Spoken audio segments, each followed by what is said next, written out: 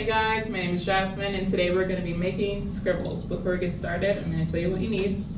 You need at least one piece of paper, Sharpie, doesn't matter what kind of Sharpie, a drawing pencil, which is also a graphite pencil, an eraser, crayons, and colored pencils. So we're going to be creating from scribbles, from scribbles and squiggles, trying to saying that 5 times fast. But we're going to also be thinking a lot about how we can kind of exaggerate things. So as we're making our scribbles here, we're going to think about features like your eyes, your hands, things like that, and we're going to include them in our scribbles here. We're going to exaggerate them though, so you can kind of really see them how you think you might normally draw things. Like if you're going to draw a character, you might draw it normally, like you're kind of doing like a portrait, you know? It's not really noticeable. It's pretty typical. It kind of blends into everything. But when you make things exaggerated, you kind of make it bolder. So by those 2 words, I mean that we're going to make it noticeable. We're going to make it maybe bigger than it typically is. We're going to color it a little bit differently. We're going to make it noticeable. So when you exaggerate things, you're making it more noticeable. So, and that also means making it more bold. So I'm actually going to start with my Sharpie. I'm going to make my scribbles. And when you're making your scribbles, try and cover your entire paper. If you want, you can break it up into like 2 separate large like squiggle groups. But I'm going to make one big scribble that covers my entire paper. I'm not thinking too hard about where my squiggles are going,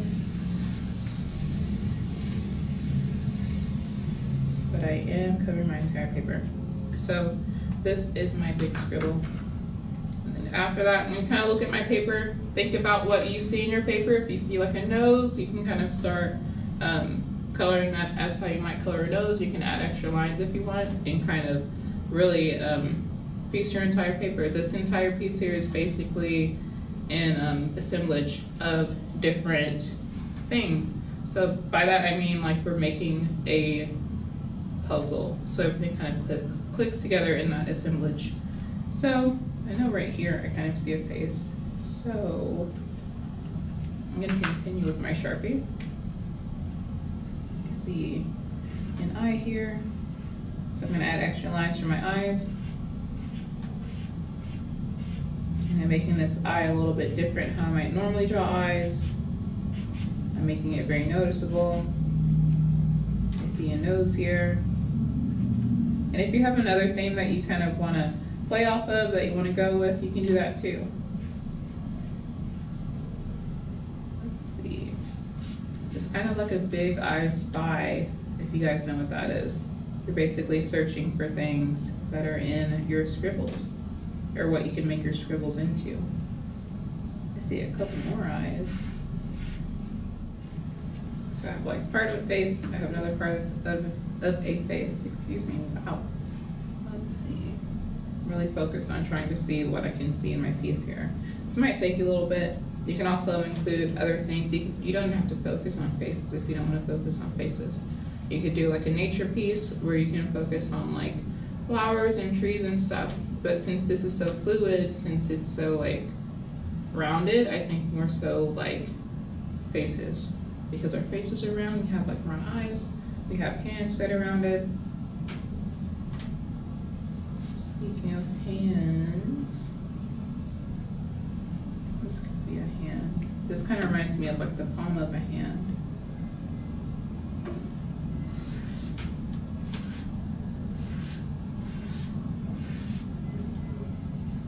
Again, this is like an assemblage of different things. Things are just kind of pieced together. They're exaggerated, like with our eyes here. They're bigger than you might normally draw eyes, bigger than what I would normally draw eyes, because we want them to be noticeable. So, and when I color them, I'm gonna also think about how colors can interact and how colors can make things seem bolder, or more soft, by making things either more noticeable, or more like it can blend in. See this as a nose also.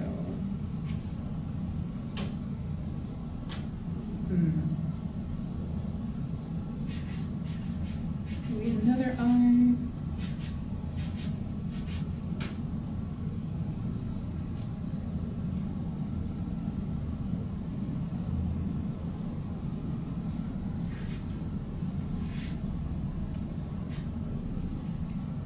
Bottom part of the face.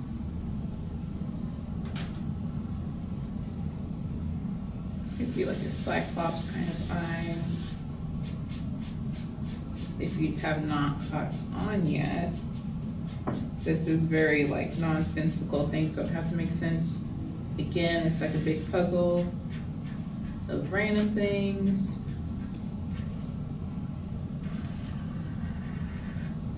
Very like made up, imaginary, of course, because this is art. And you can do whatever you want in art. You can create whatever you want. Whatever you want to do.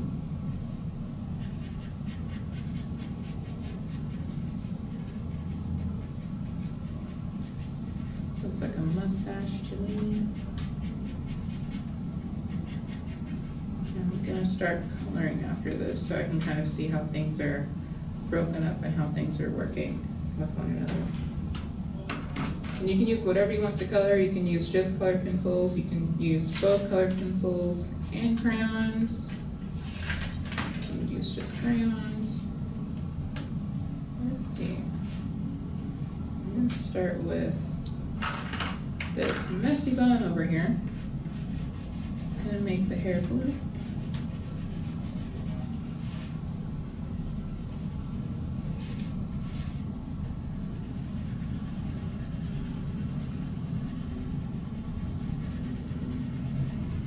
As you're coloring, you can think about how you might typically color and how you might sort of experiment with your color. How differently can you color? How many coloring techniques can you include in this one assemblage here? What can you do to make it more bold, more noticeable? More bold so that it stands out more. More bold so that you can see how it is exaggerated.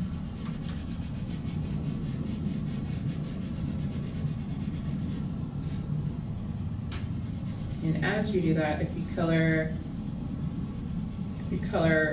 like next to it or around it more softer, that might also pop more. You can kind of see how something that is more soft might influence something that is more bold. It might seem more bold because it is next to something that is more soft.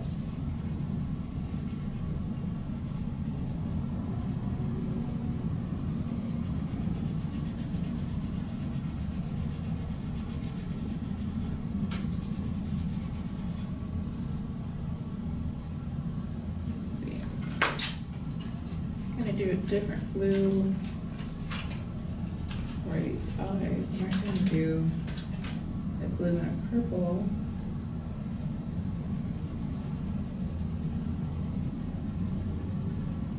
So there's my blue. There's my purple. I'm going to do the opposite on the other side.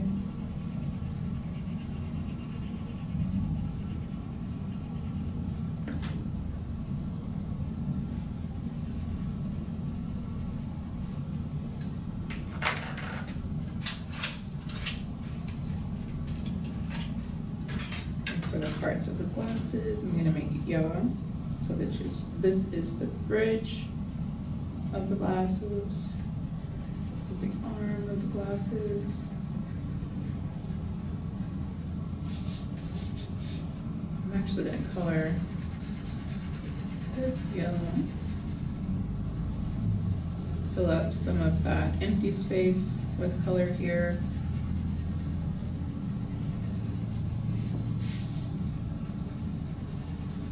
And if you have empty spots in your scribbles, you can also just color that in a bold color.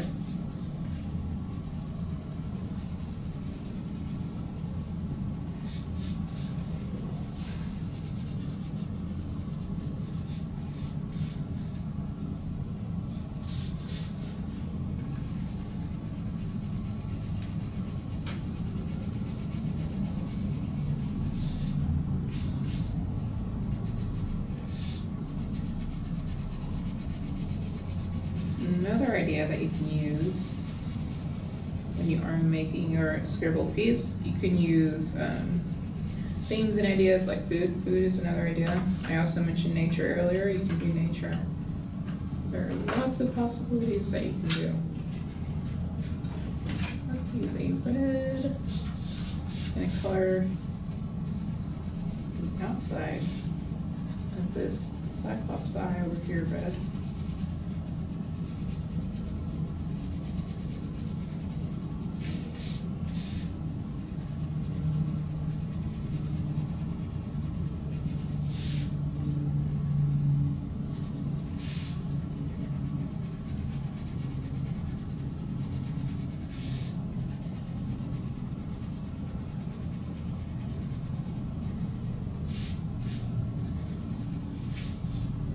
If you would also want to create a challenge for yourself, you can create a whole color scheme. You can pick your colors before you start coloring, and as you're coloring, you can pull from those colors from that palette that you have made. Or, like I am already doing, you can just pick random colors and decide as you go. So there is my eye. I'm going to color this a lighter red.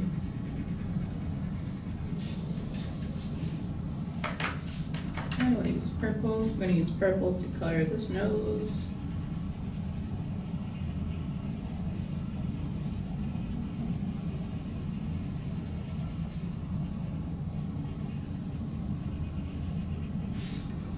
Follow that up into the palm of this exaggerated hand here. It reminds me of a Christmas tree.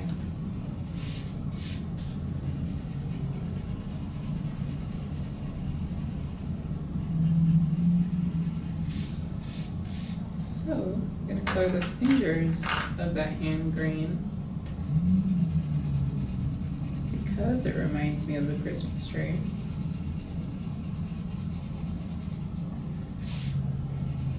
It's very nonsensical.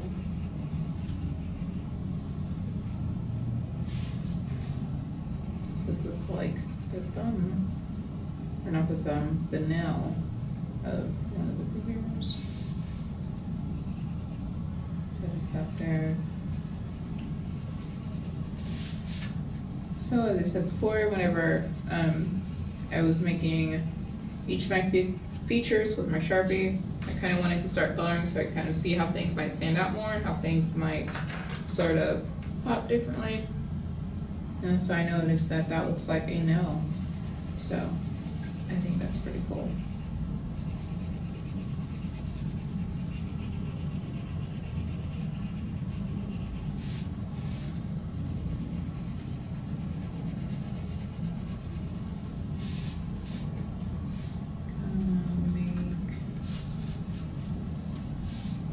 Nose green. This could be either a nose or just a smile. I get both from it.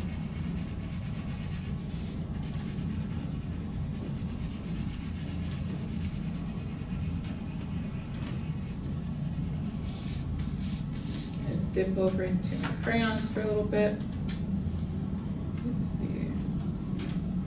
Gonna pull out an orange. Color in this empty space here.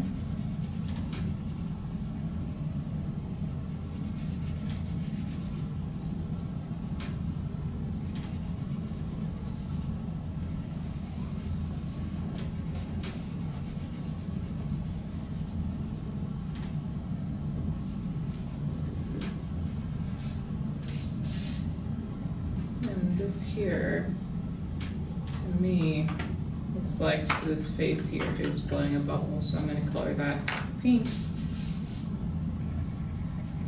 like a bubble gum situation.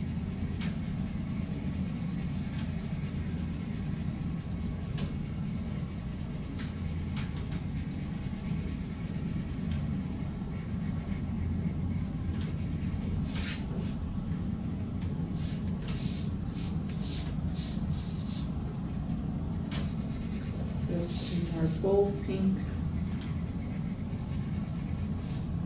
your features, the things that you actually draw, do not have to be the only bold parts.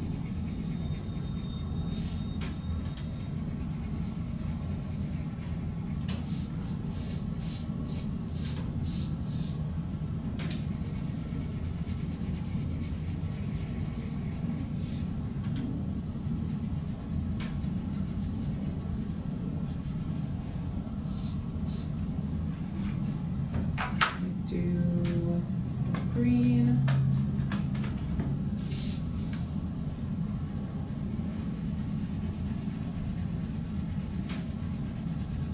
Let's do a lighter green. I'm not pressing down as hard for this green here.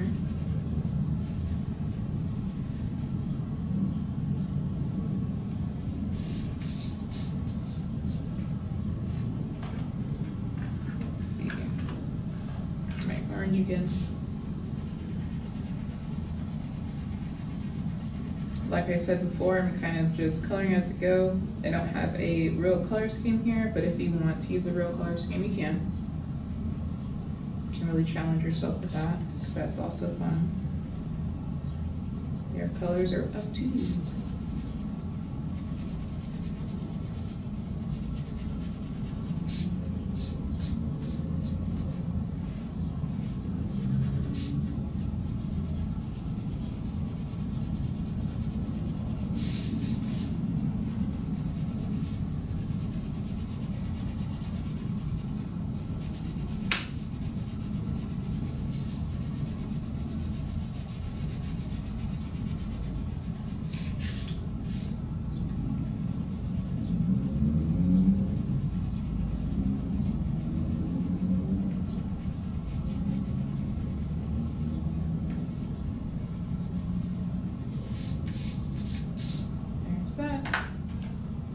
And like I did with the side of my glasses over here with the arm of my glasses, if you want to draw things on the outside, you can do that too. Things that kind of still make sense to your entire piece, but may go off outside of your scribbles. You can really think outside of the box with that. You can still utilize this space around your scribbles.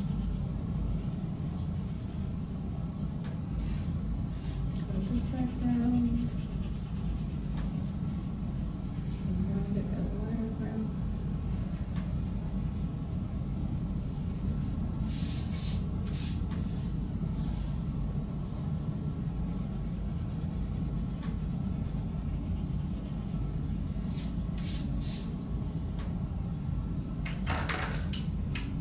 Let's see. I'm gonna use red again. Fill in this empty space.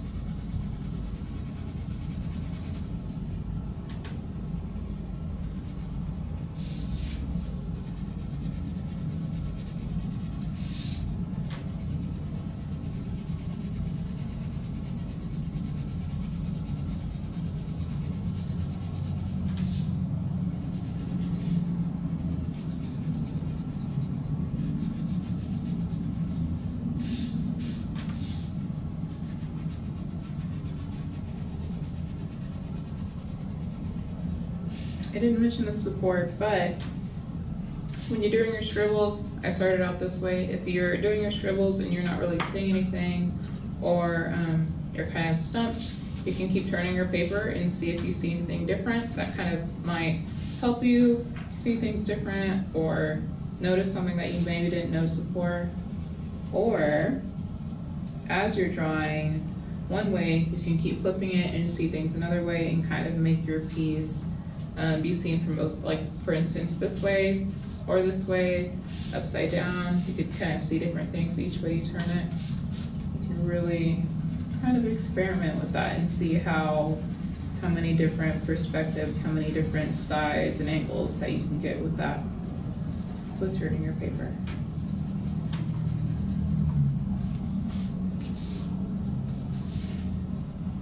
Do that blue.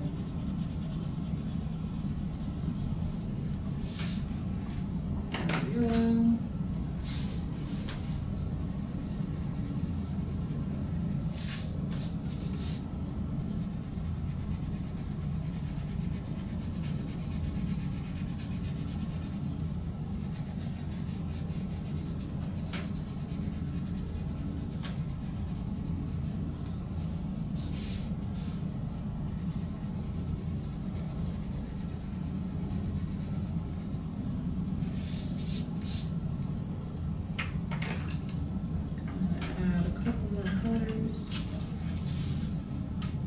gonna do more pink.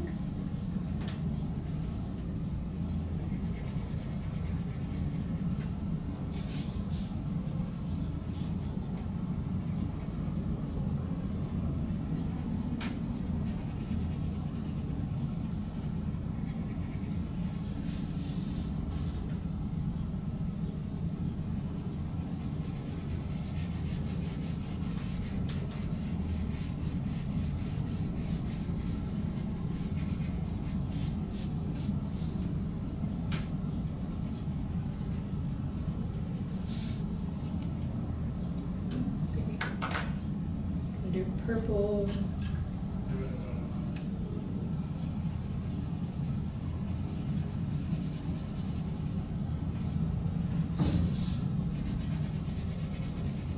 Make this a more bold purple,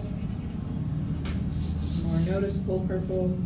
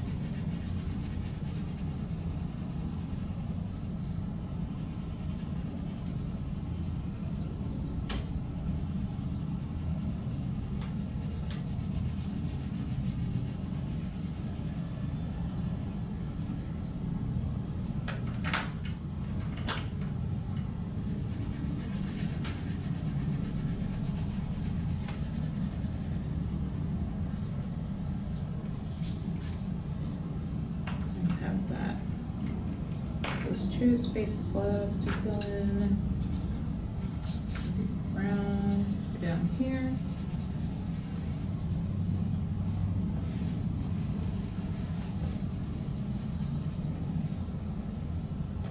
I'm gonna do an orange for up here. Also forget about the middle part of that eye.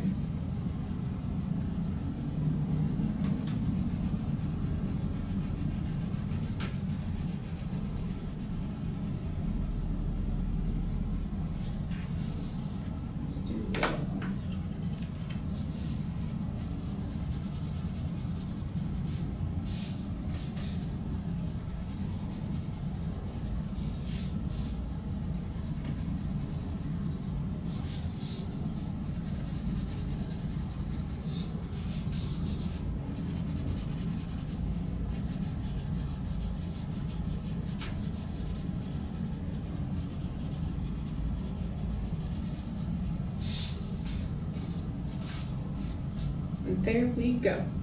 So once again, this is our scribble art. We scribbled, we kind of looked at it, we thought about what we can kind of hide in here, what we see. I saw a lot of eyes in mine, but we also talked about fluidity and how fluid our piece is. It's very, it's not like stoic, so meaning it's not like structured, it doesn't have like grid lines or anything, it's very like rounded.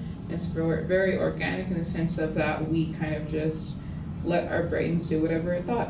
We also talked about boldness and exaggeration and how color can influence both of those. So how big and dramatic we can make something and how noticeable it is when you think about boldness and exaggeration. And we also talked about assemblage, which is what this entire piece is. Everything is kind of pieced together. It's like a big, bold puzzle. And I hope you guys think more. Obviously, there are tons of possibilities with this. You can make scribbles and turn your paper and think about different things that you see and make off of that. And I hope you guys do just that, and I will see you guys next time. Bye.